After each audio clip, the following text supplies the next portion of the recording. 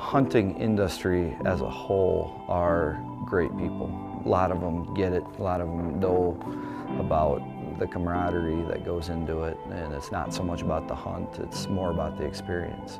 The hunt is the easiest part of what we do. It's the experience is why people come back, because they are able to be part of our family. They are able to go out with my dad in the combine or come out and help chase cattle and help us with some cattle work. So with the snow coming in, Sal had to move some cows in. I was like, hey, I've done this, like, let's go do this. I grew up in New York and Chicago, so I have not been part of like the ranching lifestyle at all. I mean, that was just really cool that Sal kind of made us like honorary ranch hands today, I feel. Me and Aaron put our helmets on and we went out in there, and Polaris Ranger really plays a part in this whole system. Rollin', rollin', rollin'. They basically know exactly where to go. They're creatures of habit, aren't they? Yeah. When it comes to the ranching and farming and outfitter side, we strain them. You know, they're going through the mud every single day. We didn't get our first one until after my grandpa died, but I wish we'd have had him when he was alive, because they're so much easier on your body getting in and out of a pickup or a tractor or anything like that. Being out west, she's been on a horse and she's done the whole cattle driving thing, so I knew I was in good hands when she was driving. Yeah, girl, get it, get it, get it!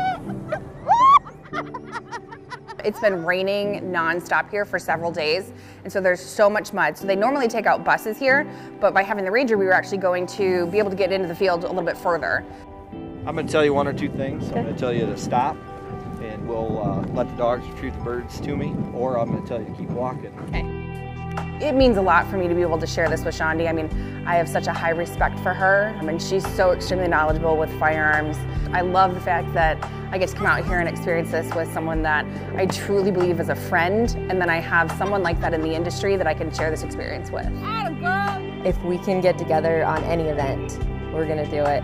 She's taught me a lot, and if I need something on the ammunition side, she's got my back. I never have to worry about if something's gonna get done or not. You don't find it in many industries where you meet your best friend. We're gonna go hunt together, and we're gonna love every minute of it. I really was not prepared for all the giggling that happened this weekend. Like, never seen that quite as much. We hoot and holler just like they do and stuff, and so yeah, the three of us kind of hit it off. And the stories, and you know, that's what the business is about. I'm gonna remember a long time about those two. We're very family oriented and family run. I guide every day. Kelly's usually over there cooking just about every day. My mom does all of our embroidery, so all of our gear from our pro shop. My mom does all that stuff, and Dad helps us out on the farm, and now the guides are pretty much all family as well.